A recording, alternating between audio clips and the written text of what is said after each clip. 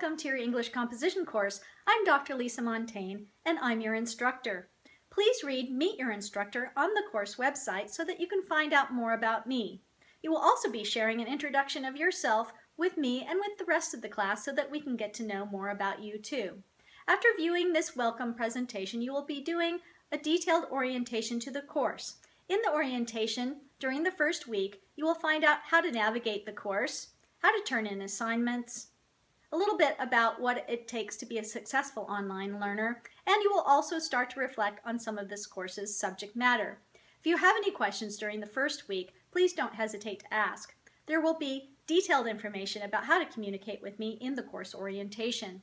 During this course, you will receive messages and feedback from me on a regular basis. Make sure that you read and listen to this feedback because it will contain important information for you to be successful in this course. Taking an online class requires that you navigate technology quickly and easily. If you're confused or don't know how to do something, let me know. If I can't help you, I will find somebody who can.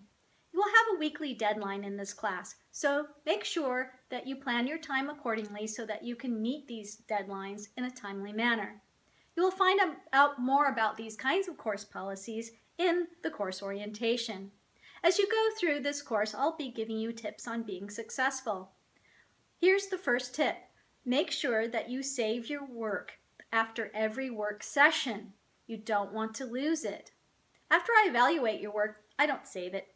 It just stays in the course site. However, something could go wrong and you might lose it there. So you'll want to save it yourself in a safe place. You might be asked to resubmit your work. It does happen on occasion and you want to be prepared. Online courses are not necessarily easier or take less time than on-campus courses. In fact, doing online classes requires a large amount of discipline and organizational skills and commitment to hard work. However, if you put in the effort, online courses can be very, very rewarding. You will be a part of a vibrant online learning community, and you will learn some important skills that will make you a more accomplished student and a more accomplished person. So good luck on getting started on the course, and I leave you with this Chinese proverb.